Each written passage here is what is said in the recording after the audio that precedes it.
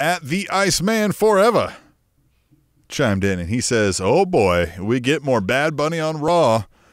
What are your thoughts, fellas? Hashtag tweet the table. And I interacted a little on the Twitter from our account with because there was a conversation sparked from Iceman on that. With some not the first time Iceman has sparked conversation on Twitter recently.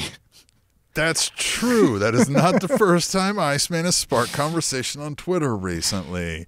God, we love the Iceman. Iceman's the best. Long-time friend of the show.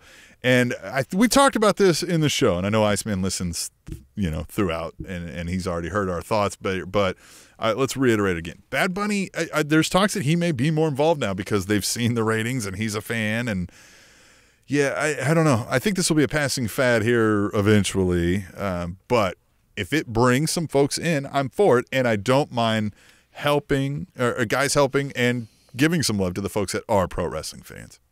Yeah, my hope, and again, I'll have to honestly do maybe a deep dive on the Bad Bunny music to really fully understand who he is, because all I know is just the name, as I mentioned.